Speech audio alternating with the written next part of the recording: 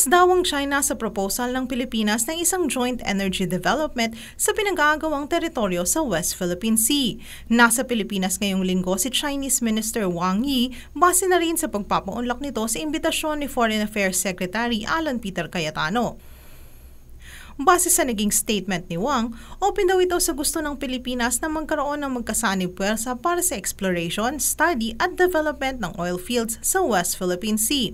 Ngunit inamin ng Chinese official na ang ganitong hakbangin ay maaaring dumagdag lamang sa tensyon sa pagitan ng dalawang bansa at tuluyang mabosyo kung anumang plano meron ang magkabilang kampo. Sa isang news conference, sinabi nito na kasalukuyan ng may issue ng maritime rights at interest. May posibilidad na maging komplikado lang ang sitwasyon kung ang isa ay pumayag sa isang unilateral development at ang isa na may gagawa ng magkaparehong hakbangin. Matagal ng issue ang pag-explore ng langis sa nasabing lugar. Ang Pilipinas ay nangangailangan nito para sa patuloy na paglago ng ekonomiya nito. At hindi naman lingid sa ating kaalaman na matagal na rin nagpapadala ng mga survey ship ang Beijing sa nasabing isla.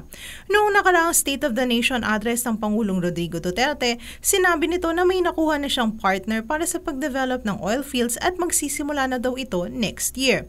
Hindi naman nagbanggit ang Pangulo kung ang China ba ang tinutukoy nito.